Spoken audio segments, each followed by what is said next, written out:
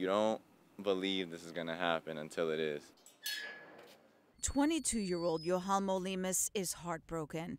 He and his 18-year-old sister just lost both of their parents to COVID within the span of 3 weeks. It's sad because no one give you words of comfort. You know, many hugs and loves and kisses they want to give you, it's like I'm still sad. Yohalmo says his mother Sandra and his dad Ernesto were both on ventilators at NUMC at the same time.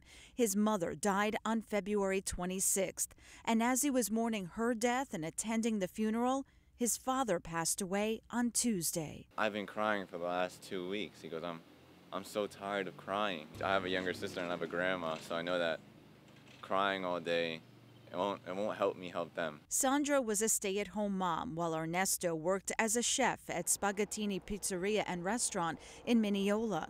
The owners and workers there are distraught over his passing and have even set up a GoFundMe page to help the kids. Ernesto worked here at Spaghettini in Mineola for about 5 years, and during the pandemic, he made every single one of these pies that were donated to frontline workers working across the street from here at Winthrop University Hospital. Every single one of those pies was made by him.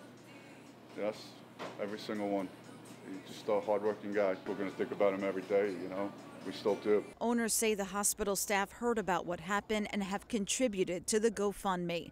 They can't help but think of the family Ernesto leaves behind. I'm never going to listen to my mom, you know, sing in the kitchen or my dad bring me pizza again. Yohalmo says they're still in shock that their parents are no longer here, but he feels comfort in knowing the impact his mother and father had on so many people.